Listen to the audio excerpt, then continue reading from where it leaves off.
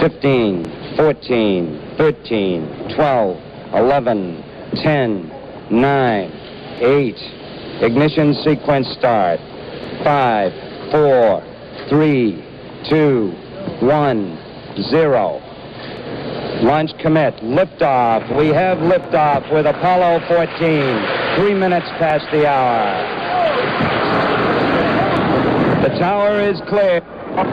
Houston is controlling. 16 seconds. Pitch and roll program started. 14 maneuvering to a proper flight course. Apollo 14 astronaut Edgar Mitchell, the sixth man to walk on the moon, has all the credentials you'd expect from a straight-laced, right-stuff astronaut. He was a test pilot and a Navy officer. He is a doctorate from MIT. But on the flight back from the moon in 1971, something changed in him. He had a sudden realization that the matter in him came from the same source as the matter in space.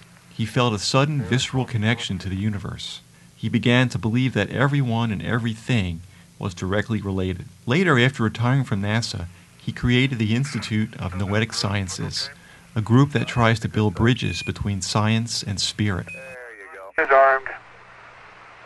6, 5, 4, 3, 2, 1, 0. This will be ignition. What a liftoff. And liftoff. Roger, ignition. Boom.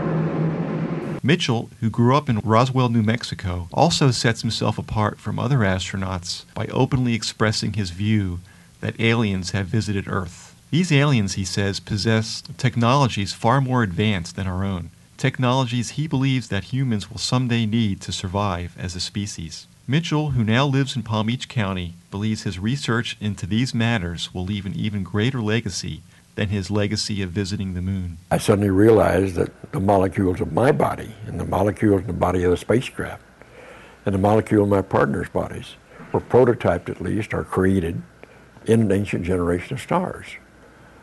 And that was a wow experience. That was an aha experience. And suddenly, instead of being, okay, that's nice intellectual knowledge, it was a visceral experience. I felt it. And it was, my molecules and those star systems are one. It's a unity of everything. And this was accompanied by an ecstasy that was just overwhelming.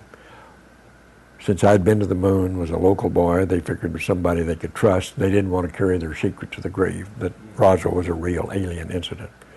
So several of them told me a story, which I said, okay, thank you. But a few years later, with another naval officer, Commander Will Miller from over in the Tampa area, and Dr. Stephen Greer, we were at a disclosure conference in Washington, D.C., and we got an appointment with the chief of the Intelligence Committee of the Joint Chiefs of Staff at the Pentagon. And we told him our respective stories. And the admiral that was in charge of the committee, there was about several officers there, I don't remember how many, half a dozen, besides ourselves, said, I don't know about that, but I will get back to you. And he didn't get back to me personally. He got back to Dr. Greer very shortly and said, what you told us is real. There was alien visitation. And now that same person has subsequently denied he said that. However, we have independent corroboration that he did go checking, found the location of the so-called special access programs, or one access, special access program, and was told, Admiral, you don't have need to know, therefore we can't talk to you. So that's the same fate that we know that Barry Goldwater suffered when he was running for president and tried to find out about special access, these special access programs. And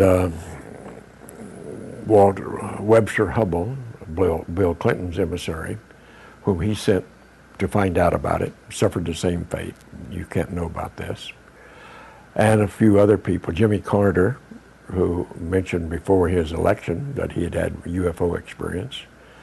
and that he was going to find out about it when he got in, if he got elected, but never a word about it thereafter. We're inching ourselves along at this point with the International Space Station, learning to utilize near-Earth space orbit for useful purposes, learning more about living and working in space, which we have to do more of, and then learn how to survive for longer periods in space.